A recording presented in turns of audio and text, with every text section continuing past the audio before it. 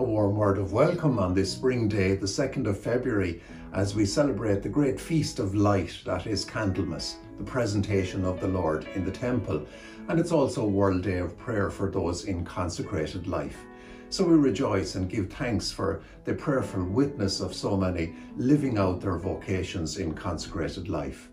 Nan O'Neill, the foundress of the Presentation Congregation, she was regarded as the Lady of the Lamp. What a great symbol that links in with the themes of this great day. And there is a prayerful poem that reflects all of that, and it runs as follows. Take down your lantern from its niche and go out.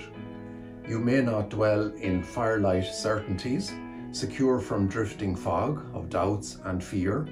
You may not build yourself confining walls and say, thus far and thus far shall I walk, and these things shall I do and nothing more.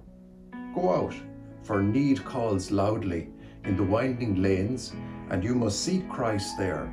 Your pilgrim heart shall urge you still one pace beyond, and love shall be your lantern frame. Happy Feast of World Day of Prayer for Consecrated Life, the Feast of Candlemas, the Feast of the Presentation of the Lord in the Temple. Amen.